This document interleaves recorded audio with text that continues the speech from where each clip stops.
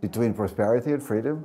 Sure. I mean, in unfree countries, prosperity is very limited for a very small group of people. And freedom can help, democracy can help dramatically to create a strong middle class. And that is the most important thing for societies. We have to become a tech company. We are much more than a fintech. I think we can provide within the universe of Erste Group, we can provide a place for fintechs.